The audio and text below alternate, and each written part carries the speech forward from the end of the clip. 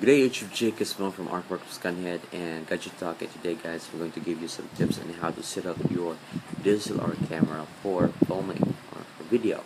That's right, and if you want to have a cinematic looks for your video, well, of course you need proper settings for your camera to do that. Okay, so let's start. Yes, so this is 70D Canon, guys. Great camera, it has great features.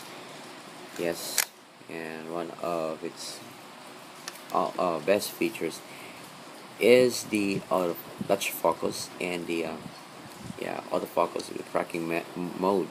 Very cool. Okay, let's go straight to the menu. Okay, here guys, yes, we go straight to the picture style. Yeah, actually the picture style, the auto of the picture style of your Canon 70D is already cool, it's already nice, it's already perfect, it's balanced, and I like it. Sometimes I use it. But if I'm going to edit my video to make it look cinematic, or let me say I want to customize color of my scenes, then I set my picture style to neutral, and then here are the settings that I did. Wait. Okay, for my sharpness, yes, that's 0. For my contrast, I reduce 1. For my saturation, I reduce 1. And for my color tone, yes, it's balanced. Okay, what's the purpose of doing this? If you set your contrast like that one, then the details of those scenes covered by shadows can still be a scene. Okay, meaning you not experience those spots which are very, dark. Okay, that's because of the contrast. Well, by removing one notch on it, that would still display some of the details of the shadows of your clips. For the saturation, if you reduce one, then you could get a dull color. Yes, yeah, it's not that really vibrant, and that would give us space on um, changing the color, of course, the tone of our color if it's not saturated. Okay, so that's why I reduced 1 on it, so that I could customize it on my Vegas. That's right, I'm using Sony Vegas, by the way. So this is the setting for neutral. If you're trying to edit your video to make it look more cinematic, then make sure that you have this picture style set on your Canon 70D. You can also have this one if you like. Yes, standard, but okay, yes, the sharpness is closer to the balance, and I 3 notch for my sharpness.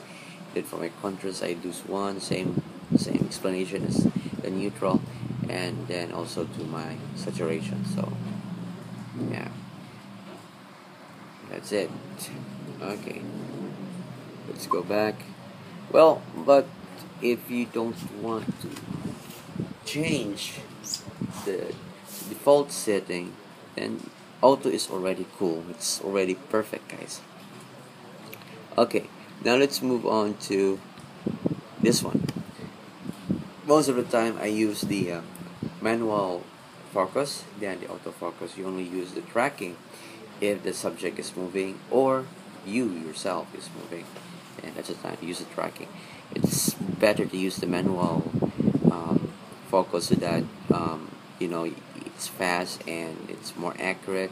It's not that really accurate. The sound is, it's silent compared to the autofocus, which is a bit noisy because of your lens. Yes, so I rather use the manual focus than the autofocus. Okay, so click this one, and I use the Flexi Zone AF square. Okay, so let me go to here so that you can see, guys. Let me turn on the focus. Okay, this is the square. See that? It's more flexible using the square, because yeah, you can really focus that to the target. Yeah, That's the advantage of using the autofocus. And 70p touchscreen is very nice. Okay, next let's try the tracking.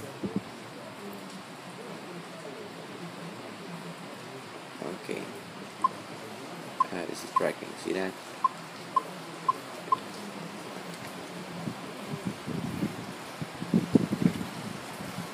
Okay, the disadvantage of using the tracking is your lens keeps moving. Okay, keeps adjusting the focus, and that would create sound, and that is very um, disappointing for the output guys, because you could hear so many noisy sounds which are not important in your video. Okay, so that's why I rather turn my focus off and use the manual, and I focus my subject manually like that now. Very simple. Okay,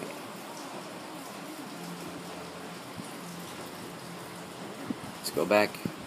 Okay, then let's move on to here, movie record size. Okay, when to use the 60 or the 24 or the 30.